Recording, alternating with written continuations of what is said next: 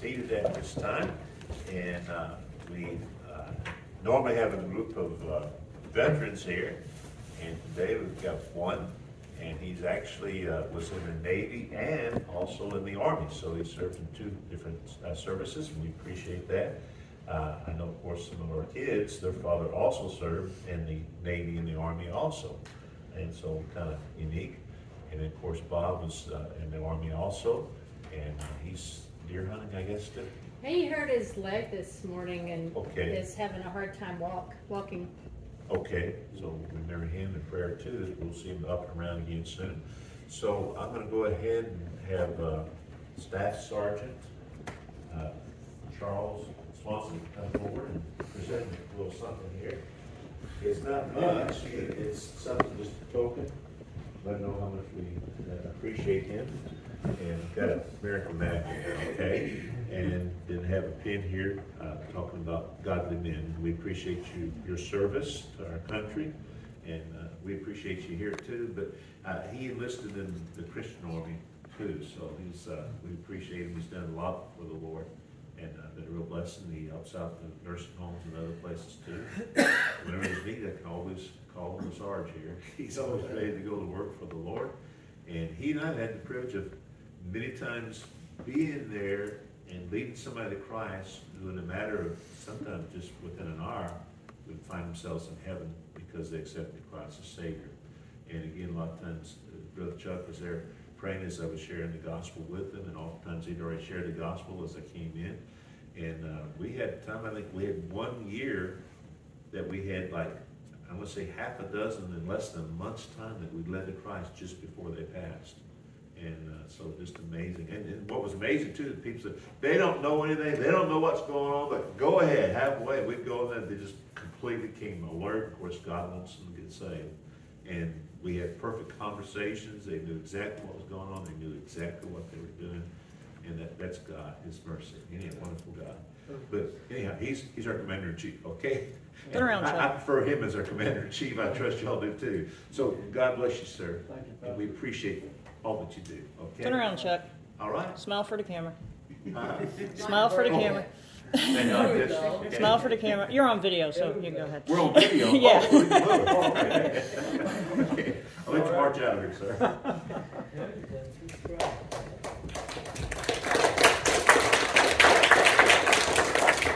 Isn't that amazing? He's still fit in his uniform, and I don't know if I should tell you this or not, but he had to move the buttons over because it was so much bigger than he's lost weight since he was in the military. So anyhow, he's gotten healthier. Okay, so we're excited about that. So we want to share some things with you right now. Of course, we have a number of other servicemen that are in the nursing homes, and the most we ever had in actual attendance here, we had 17 servicemen in here at the same time. And almost every one of those have gone to be with the Lord. And when I say it, we've had other service people that have come in after those. But anyhow, that was a lot of servicemen. And many of them served in World War II. And we had even a larger group that had served in the Korean War. So we appreciate our veterans. And many, like I said, are already in heaven right now. So we appreciate that so much. All right, we want to go ahead and Children's Church right now. Let y'all head out. There goes all that energy again. And I don't know if you're going to practice plays or what. Okay. All right. If you have your Bibles, turn to Ezekiel chapter 22. Ezekiel 22. And this is a exciting message, I feel like, because it's we want to talk about veterans. And many of you, if you know Christ as your Lord and Savior, we have been called into a service. And there's not a one that can say, well, I'm exempt from serving the Lord. Because the opposite is true. We all have a place that we can serve God. We all have something that we can do for Him. And let me go ahead and put it this way. We all have something that we should do for Him as we serve the Lord. And that may vary according to person to person, things that we can do for the Lord. And so I trust that as we share from God's Word, that this will be a blessing to you. And it's amazing how many times the Word of God is like a mirror. We can look into it and see ourselves. We can see into our own soul. And so many times when we share from God's Word, if you look at all that's happening, it sounds exactly like what we're living through right now. It sounds like exactly what we're dealing with in our present time. And again, God's book is so unique because it's alive. It's not like any other book that you've ever held. It's alive and it knows exactly what we need. It's amazing how many times I've read a portion of scriptures and say Psalms 23. And I might read it at a graduation service. I might read it at a wedding. I might read it at a birth. I might read it at a funeral. And I can just go on. But it fits in every situation. It's just amazing because God's word is alive. And again, God has so many things that he wants to share with us. And I love his love letter that he sent to us, different than any other love letter that we might possibly receive. But notice as we look here in Ezekiel chapter 22, and we want to read from verse 23 to the end of the chapter. And so as we look here, I want to give you the title simply as God is looking for a man. He's looking for a person that is willing to stand in the gap. And folks, it's like we need to be a lighthouse, if you please, in this present world. And I'll put it this way, we can say, well, it's really gotten bad, preacher. Have you read the newspaper lately? Or have you, and since they read the newspaper, have you looked at your phone lately? Have you looked at where you get your news from? And many of us would have to say, and I think we would all agree, that it's getting worse and worse every day. And you think, how can it get any worse? It just can't get any worse, and it continues to. And of course, God told us that this would happen in the last days, that it would continue to get worse and worse. And so with all that in mind, as we read God's word, this situation that Ezekiel was living in was a very, very wicked time. There were a lot of things that were happening. And as these things were happening, people had turned from God and had turned to all sorts of other things. Wicked people were ruling in the world.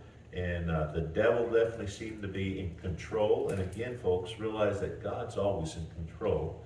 And that there's times that he'll let Satan, and many times it's for punishment, to encourage us to get back to God. And so as we look here, verse 23, chapter 22 of Ezekiel, and the word of the Lord came unto me, saying, Son of man, say unto her, Thou art the land that is not cleansed, nor rained upon in the day of indignation. And you might notice that referred to the country as a her. And this is God speaking. And he's speaking to this preacher. He's speaking to this particular individual named Ezekiel. And he's telling that you need to cry out. You need to let people know that God knows what's happening, and you need to turn back to me. There is a conspiracy of her prophets in the midst thereof, like a roaring lion raving the prey. And he's simply saying there's a bunch of false preachers out there. And folks, I don't know if you watch some of the TV preachers or whatever. Are you aware that every TV preacher is not a good preacher? When I say they may be able to speak and say the English language in such a perfect way or whatever, and they may be able to say things and go, wow, man, that's good. And they may have a great entertainment program, but they need to have God. They need to have God's Spirit. And what's sad is when you find out that some of these churches that you see on TV, that the staff members are agnostics, and we've gone down the list of things that they're not even Christians. And anyhow, what a tragedy. And I won't name any of those particular churches. But again, we need to realize that there's some false prophets out there. They have devoured souls. And folks, maybe just using a little liberty, it just basically saying they've been devoured. They've been damned by the messages brought by these preachers that are preachers of the devil, if you please. They have taken the treasures and precious things, and again, the souls of an individual, the life of someone. They have made her many widows in the midst thereof. Her priests have violated my law and have profaned my holy things. They have put no difference between the holy and profane. Neither have they showed difference between the unclean and the clean, and have hid their eyes from my Sabbaths, and I am profane among them. Her princes in the midst thereof are like wolves raving the prey, to shed blood and to destroy souls, to get dishonest gain. I don't know, doesn't that sound a lot like our politicians today? When I say, I mean, I know it sounds like our politicians. There's so many, they're in it for what they can get out of it from themselves. They could care less about the people that they should be serving, they serve themselves. And it says they're like raving wolves, and they don't care who they hurt, just as long as they get gain. And so again, how frightening as we look at that and see what's happening. It says to get dishonest gain. Notice verse 28, and her prophets have daubed them with untempered mortar. In other words, they're building a nation, and they're building it without God's help. They're building it with the simplest, cheapest form that they can to make as much as they can. Seeing vanity and divining lies unto them, saying, Thus saith the Lord God, when the Lord hath not spoken. And again, how sad. I mean, people say, well, God told me to do this. God told me to say this. And God says, I had nothing to do with that. I had nothing at all to do with that. What a tragedy. The people of the land have used oppression and exercised robbery. And we might look at that as they might say, okay, you have to wear a mask, or you can't go to church, or you can't, all these different things. And then it says exercise robbery. And so, okay, the newest thing is President Biden right now is planning on charging a surtax to the government, or to the petroleum companies. And in other words, just use a crude example, if you're paying $1 for a quarter of a gallon of gas or whatever, he's going to go ahead and tell he's going to penalize our petroleum companies and say, okay, you have to pay 75 cents on that. So in other words, it would be something $1.75, almost double. But guess who pays that? You and I pay for that. So immediately our gas prices could have doubled from what they are right now. And so anyhow, all these are things that are happening. And I don't know about you, but it says an exercise robbery. Does that sound like robbery to y'all? And as a result, all the food, everything goes up because it costs more to ship everything. And so all those things says robbery. And here's what it says, and have vexed the poor and the needy. And folks, think if you poor and needy before gasoline shot up to $7 in some places in our country, the $7 a gallon, wow. And that means food and everything else is going up. It's interesting when they were talking about this recession that we're not in, when they were talking about it, they were comparing to what happened back in the 80s. There was a recession that took place. And they compared it, said, well, there it got up to 13.2%, the inflation did during that time. And they said, our inflation right now is only 9.8%.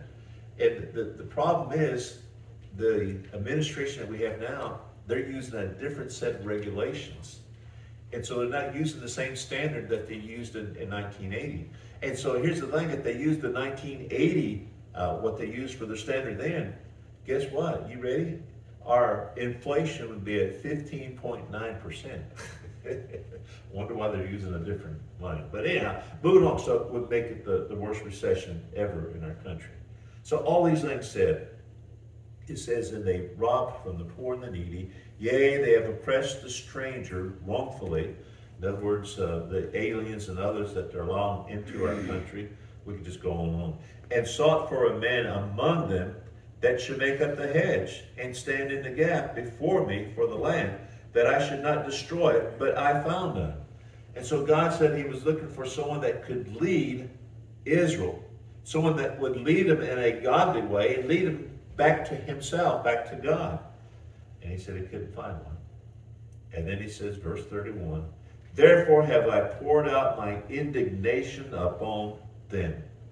Folks, when you do wrong, sooner or later it's going to catch up with you. And sooner or later the law is going to get you, or something's going to get you, and you're going to find yourself locked up, or you're going to find yourself sick, you're going to find yourself poor, or whatever. All these things that can happen. He says, I have consumed them with the fire of my wrath. How can God bless a country that says, we don't love God, we don't think God exists, we are our own gods? That's part of the humanistic philosophy. We are our own gods. Wow, okay. I have consumed them with fire of my wrath. Their own way have I recompensed upon their heads, said the Lord. In other words, God will use the very things that they're doing to cause them problems and to cause them heartaches. But notice what said in verse 30, and I sought for a man among them that should make up the hedge and stand in the gap before me for the land, that I should not destroy it, but I found none. And when I think of our veterans, I appreciate the fact that they were willing to stand in the gap, and that they were willing to fight as our representatives of our country, if you please, and for our cause, noble causes that we were out there for. And I appreciate that they were willing to do that from the human side. But notice, folks, you ready? This world needs Jesus. It needs God. It needs God more now than ever before. There's more people on the face of the earth than there's ever been before. And there's more oppression and other things that are happening. The world is in turmoil, not just here in the United States, but around the world. There's so much happening. And so as we look at these verses again, just to kind of give us a background of where we are today, can y'all see the similarities? I mean, do y'all feel like I was just putting a bunch of words in there that doesn't tie to what's happening today? I mean, can you see today, right here? Is it like reading today's newspaper in one sense? Of course, our newspapers lie and say, everything is wonderful. And they'll tell you since Biden has gone in office, everything has just gotten so much better. But anyhow, we can see the truth, can't we? Things have really gotten frightening. Again, I'm so glad God is my chief commander and that we can follow him. So we need people that will be willing to stand in the gap. Are you willing to stand in the gap and make a difference? And folks, that's what we need, people that are willing to fill the bill, so to speak, and that are willing to make a difference with their lives and say, God, I'm in your service. Lord, you didn't draft me, I enlisted. and Lord, what do you want me to do today? And there's something that we do. And here's the thing, what we're doing is we're doing good. And we're spreading forth life instead of death. When we win a victory, it's when we get somebody that was dead and we bring them to Christ. And folks, that's a victory. And totally the opposite of what our military would do. They go and they destroy whatever to get people to submit. But our God takes those that are destroyed and gives them life. And what a blessing that we can go and share that. Like I said, Brother Chuck has been with me more than anyone else when we were leading someone to Christ that was just moments away, if you please, from death. It's just amazing at how good God can use you for his honor and for his glory. So all those things said, before we go any further, I want to ask God's blessing upon our message. And I want to ask Brother Chuck Swanson, if you would, to word our prayer, Brother Chuck.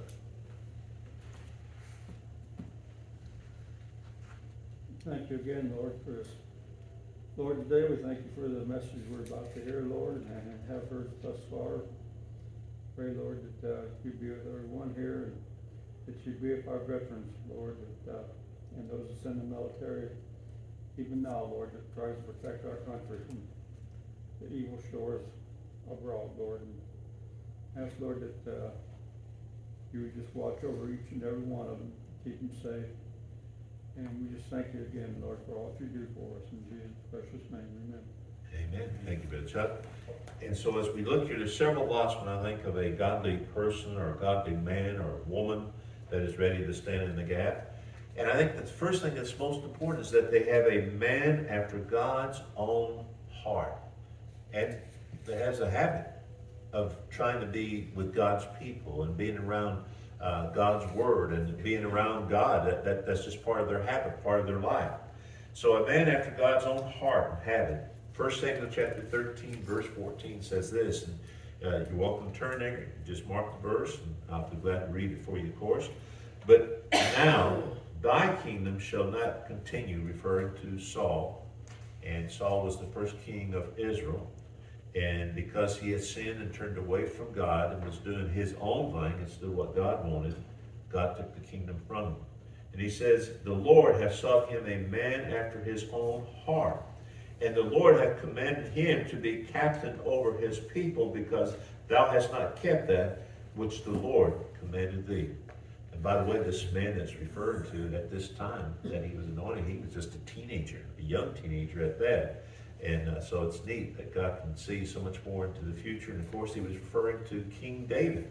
And so again, how exciting that our Messiah, Jesus Christ, the Savior of the world, came through this King David. So as we look here again, we see what God's saying, that sin will not continue. And folks, I'm looking forward to the time that we will all be with the Lord in heaven, those of us that have trusted Christ as our Savior. But I hope that we're not going to be there alone. And when I say that, we know that there's going to be a great multitude there. But I hope that when we go, that we'll take others with us also. And so again, that's the exciting line, being able to serve the Lord. So when I think of a man standing in the gap, and again, when I say man, I'm referring to mankind. I'm referring to any person. But they need to be sound in the faith of the believer. Folks, I know I'm going to heaven. And it's not because of my goodness, but it's because of Jesus. And Jesus is the only way that we can get to heaven. And so my belief is if you're going to heaven, you have to have Jesus. And you can try everything else. You can be very religious. You can be baptized. You can be catechized. You can be, I can just go down the list, all the things that you can be involved in.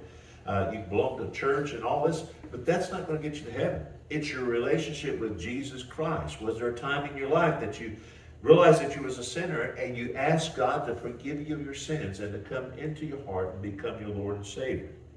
Maybe you know, you've heard this over and over again, that it was a sergeant in the Air Force that led me to Christ 60 years ago.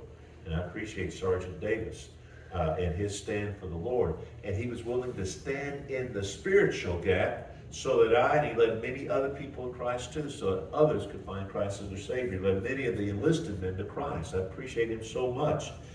We had a lieutenant colonel in our church, and he led many, many to Christ. And his children all became missionaries or pastors around our country and around the world. And so again, I appreciate a man that's sound in his faith, that's sound in his doctrine, and he believes God's word, and he does all he can to follow what God says in his word. And as a result, you know that when he speaks and what he thinks is based upon God's word. And then something else that man should be solid in his judgment of the Bible. In other words, he needs to be very familiar with God's word.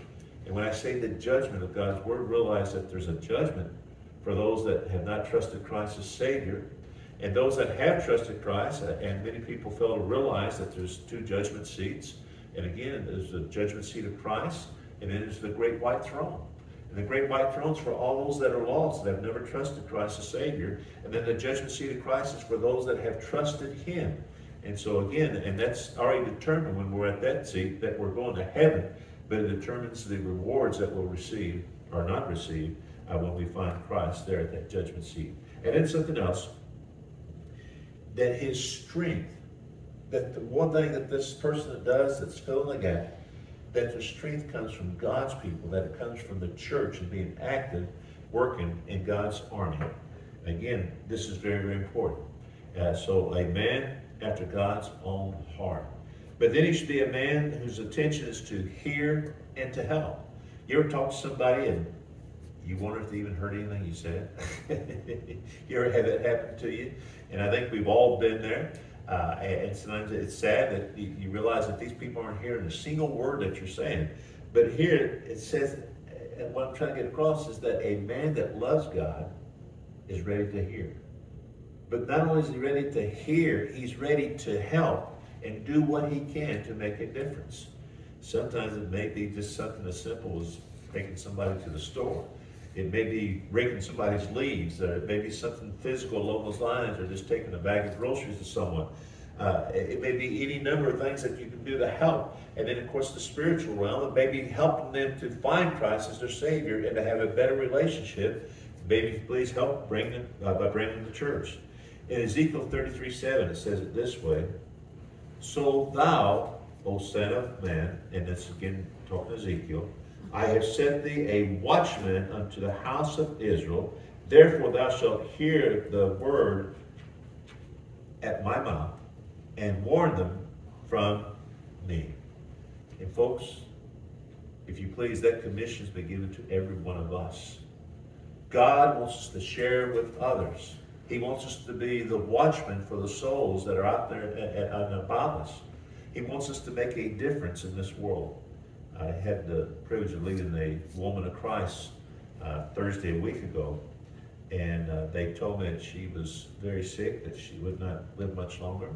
And Wednesday, she went to be with the Lord. And what I want to say is I had the privilege of leading her to Christ, and what a blessing. Her daughter was right there when I led her to Christ. And And again, I think, what if I hadn't found out about that person? What if it hadn't been shared with me? But someone said, do you, as a minister, do you visit people that are dying?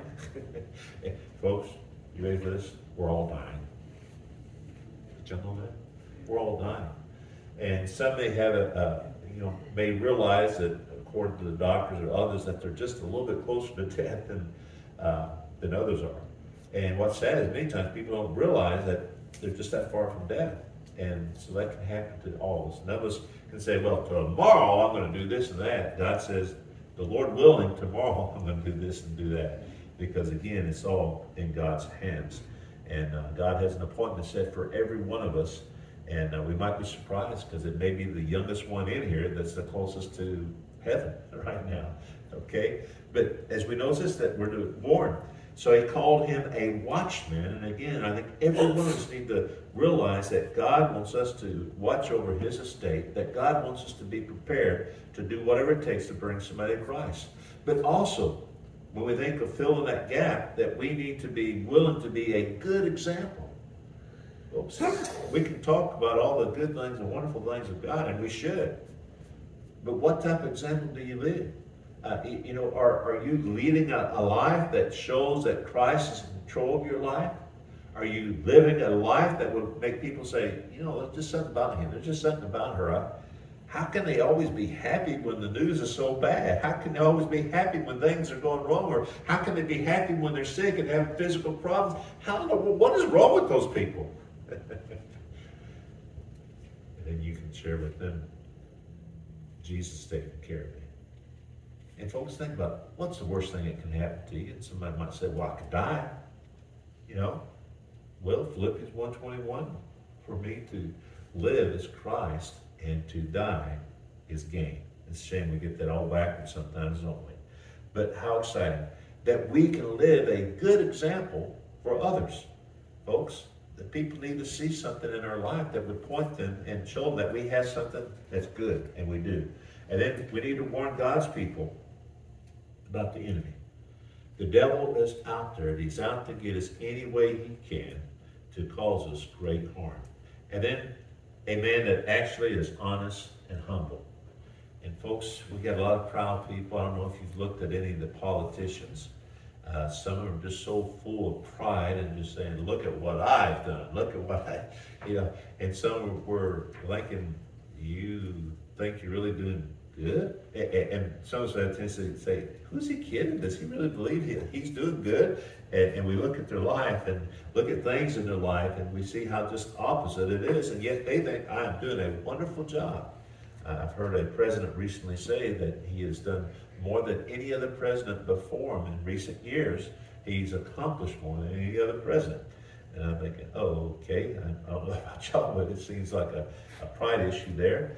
But we need to learn how, if you please, to be humble. Thank God for the good things that he's done in your life. But folks, remember, he's the one that's done the good things. Any good thing that you see in me, it's from God. It's not me, okay? Any bad thing you see, it's easy for me to say, the devil made me do it. But folks, I hate to admit, a lot of times I just did it because I wanted to, and I shouldn't have. But anyhow, move along. So we need to be honest. The Bible says in Romans 13:13, let us walk honestly as in the day. In other words, if we knew Jesus was coming today, how would we live? If we knew he was coming today, if we knew that he was just an hour away from us, well, how would we live? I don't think we'd go out and live like the devil, paint the town red or whatever they call that. But not in rioting and drunkenness, not in chambering and wantonness, not in strife and envy. So he said that we would live a life that would bring honor to him. Folks, do you realize Jesus could come? He could come before the service is over with. And I'm almost through with this service right now. But anyhow, we see that we should be upright in all of our transactions. We should be above board. I appreciate my children, Lydia and Matt, are going through a situation. They're having to deal with 3 IRSs. And when I say it, they have the United States, they have New Zealand, and then they have Vanuatu.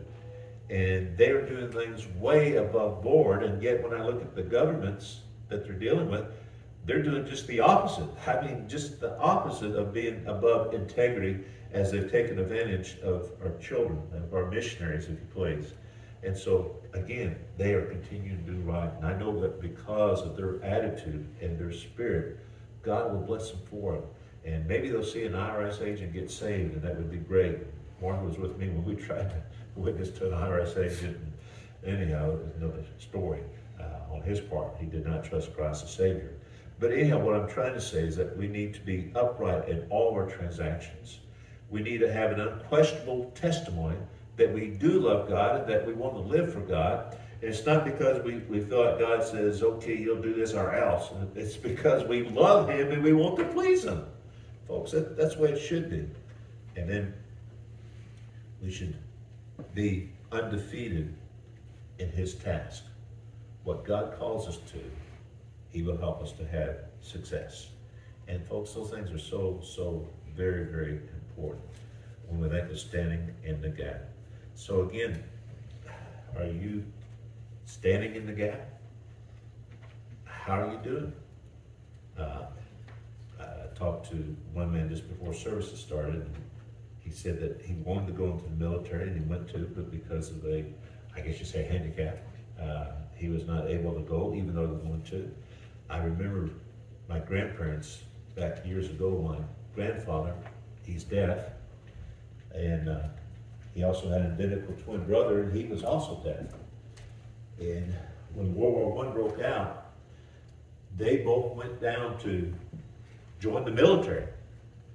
And when they went there to join, they're going, you're deaf. There's no way you couldn't hear the enemy if they were coming. And said, well, we can feel it, we can know. And they did everything they could. They fought hard to get into the military, even though they were deaf, but they knew there was a need. And they wanted to do whatever they possibly could to help in our war effort. And I appreciate my grandfather, my great uncle, and their willingness to do whatever they could. But again, I think you can see that the handicap that they had, it was a tremendous handicap, not being able to hear and so forth.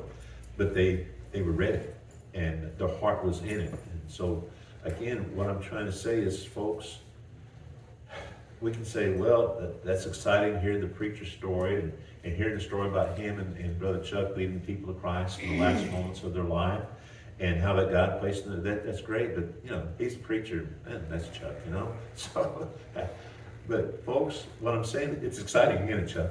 I mean, it's so exciting because you can feel God's presence. And you feel God as He takes over your words. And then you see how God works on the ears of those that they won't know anything. And you see God working in their heart. It's so exciting as you see this wonderful miracle take place. But you ready? God didn't say, I'm only going to do that for Chuck and Preacher. He'll do it for every one of us. And folks, it's so exciting. Seeing people trust Christ as their Savior. Seeing people that have no hope, trust Him. And how many times as we shared with them, and when we came in, like I said, Chuck can be my witness to this, and there's been others that have been with me in similar situations, and some that were with Chuck and I. But you would see this, you go in and there was hardness, and there was a sadness, and there was just a gloom in the room. And what I'm saying is that as we shared the wonderful news, as we went in as a watchman, if you please, to warn them that the enemy, that the devil, he's trying to get you right now, and he knows he's going to do everything he can to keep us from getting this message to you from God. And then when they receive Christ, oftentimes you'd see a smile come across their face like, that's what I needed. And many times they've actually said that, that's what I needed. I had one man, he said this, he said, wow, that's better than any doctor that's been in here to see me. As he shared that with me. And folks, God is the great physician. And what I'm saying is that God knows exactly what we need. And to die here, if we know Christ, is to go into His presence.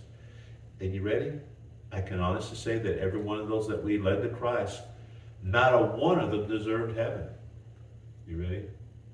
Myself and Chuck, we don't deserve heaven. But we're going to heaven because of what Jesus did for us. Jesus is the one that can take care of you And he's the one that can help you to stand for him. And what a blessing that people might be able to look into your face and once and see the Savior. And that God has called us so we can do this tremendous work here right now for his glory. Folks, there's nothing greater. Again, I don't know if you look at me as an Uncle Sam or whatever, but I hope that you can see Jesus in me. And that you can see, again, the good things that we share with you are from God. And God wants to help us to do all we can to help others to find him as their Savior. No greater work. Would you stand to your feet as we begin our invitation? Lord, thank you for this time that we can share your word. Thank you, Lord, that you made it so clear that you can use anyone to bring somebody to Christ. Anyone, and Lord, that you use us to save people. You use us as Christians in the Lord's army. And many times in the scriptures, Paul would refer to military terms as he was talking about other witnesses and as he was talking about his own witness, his own testimony. And Lord, help us to see the importance of being enlisted. And those of us that have trusted you as our Savior, we've enlisted. But Lord, so many times we have been delinquent in our duties. We've been AWOL. Even though we belong to the Lord's army, we haven't been faithful to do what he has called us to do. And so, Lord, help us to see the importance on this as we celebrate Veterans Day, so to speak, this Sunday. Help us to see the importance of being involved in the fight. That there is a war that's taking place in this world right now. That Satan's doing everything he can to destroy as many souls as he possibly can. And Lord, help us to realize that you're doing what you can, but you have to work through us. And as you work through us, Lord, we can make a difference for eternity in the souls of those that we come in contact with. Lord, help us, and I think of that sergeant in the Air Force again, as Sergeant Davis took me through this sinner's prayer, and simply had me repeat after him. I said, "Dear Lord, please forgive me of all my sins and come into my heart and become my Lord and Savior." And I prayed that in your name. And you heard that prayer as I copied the sergeant's voice, as I copied the words that he said. And Lord, I've never been the same since. And the sergeant shared his testimony with me, and he was totally changed after he got saved. And Lord, I'm so thankful that he did, and I'm so thankful that he just didn't hog all that to himself, but he shared it with others. Lord, I thank you for that testimony. Lord, help us to fill the gap. Help us to stand and make a difference, to be a bridge to heaven for those that need you. Lord, help us to realize that you can and you want to save everyone. Lord, help us to pray for our president, our vice president, speaker of the House, and others that are in positions of leadership, our governor, our mayor. We could go on and on. Lord, help us to pray for them, to pray specifically for their salvation. And Lord, help us to realize that they can get saved. Thank you for the many times that you've done that, Lord, that you've saved those that were so unsavable, it seemed like, because you are such a loving and merciful God. Help us, Lord, to be faithful to you, to not be able. For we ask this in Jesus' precious name. Amen.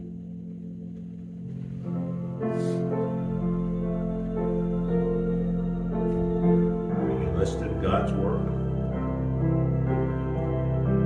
If you're a Christian, you are. But it's sad that there's some that they go AWOL for whatever reasons. And sometimes those reasons sound so good to them.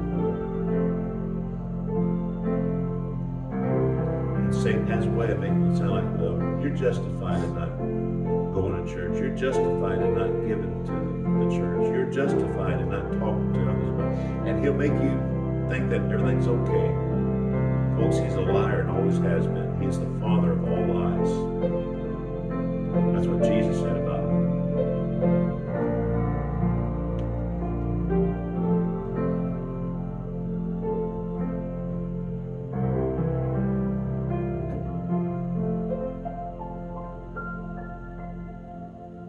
Amen.